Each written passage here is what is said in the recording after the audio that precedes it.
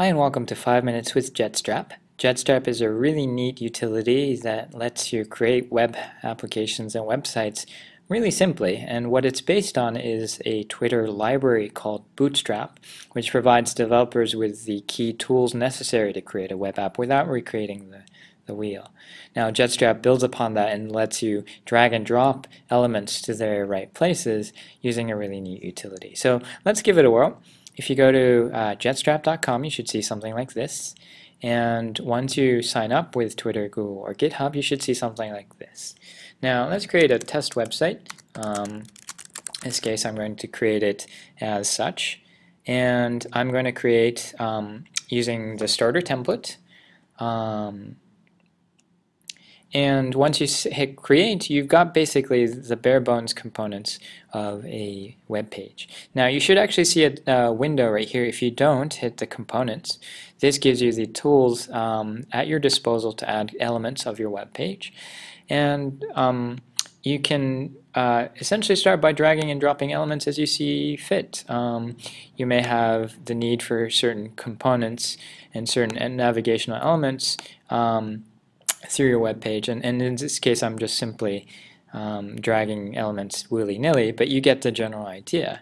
You can move things around, put them in subsets of each other, and generally go about editing things pretty intuitively.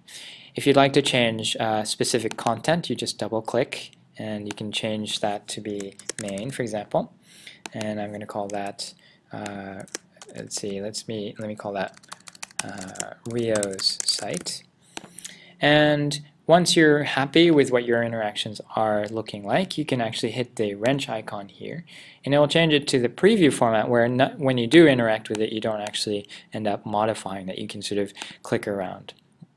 Now, one of the things that I have noticed is that Jetstrap requires you to create new screens for every single page, and you have to link to them as such. And so essentially you do have to create separate pages for each of these pages that you're creating, but it gets you really quickly to the form that you'd like to. One other thing that I want to share is the 4 icons on the top right. These will give you a preview of how your website is going to look like on different display formats. In some cases they scale pretty nicely.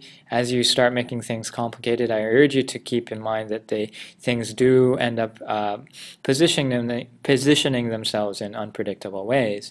So in some cases, if you are going to stay with a mobile format, tools like Codica might be more appropriate.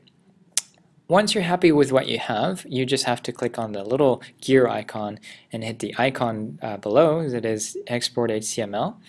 And what it does is it gives you a zipped file of all the things necessary to render your page. So in this case, you get two folders, two files, index and a folder called assets. So while you can put this into your Dropbox and share the public link so that it works online, like as if you would basically uploading it to a web page. In this case, I have a domain called hciclass.com. So as a quick demonstration, I'm going to upload these by dragging and dropping them into this. If you don't have hosting, you can purchase them. Stanford provides WebAFS, which allows you to do the same. And once you do that, we can then take a look at hciclass.com, and I don't need to go to any sub URL because it's loaded as by default. And here we are, we've got our web page, still pretty bare bones, but you can also try and resize it and you'll notice that it scales pretty nicely. So there you have it. In 5 minutes, in less than 5 minutes, you have your own website. Jetstrap is the way to go. Give it a whirl, and hopefully it serves you well.